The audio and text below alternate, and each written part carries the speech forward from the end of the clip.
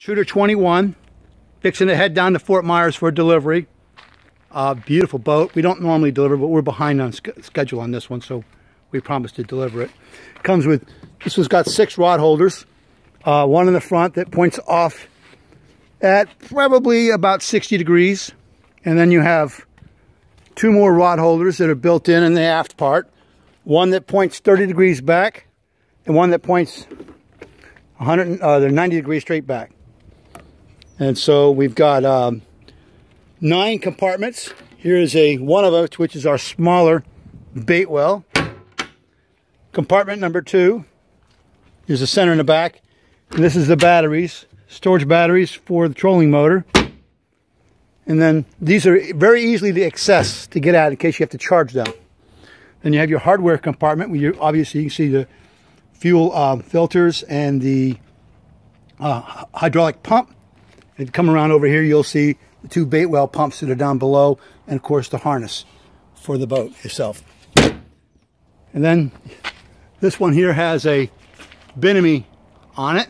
Most of them come either with no top or a T-top, but this is the second one we've sold with a bimini.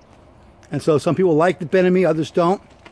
And this has got a supersized seat where 3 people can sit on it. Normally they come with a cooler seat for 2 or a little bit slightly smaller leaning post, but this is a supersized leaning post.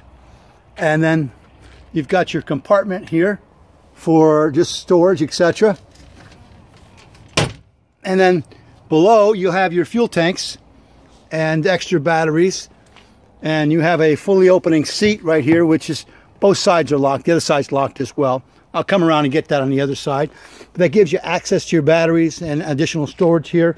You have rod compartments. This one has room for 4 rods, 8'3" long. This is a storage compartment that you can actually lay down in. I have laid down and shut the door on me more than once just for fun. You have a much larger bait well or live well, and you have your anchor locker and your ability to shut the anchor locker on the excess line. Store all your excess line in there and shut it, which we think is a really nice thing.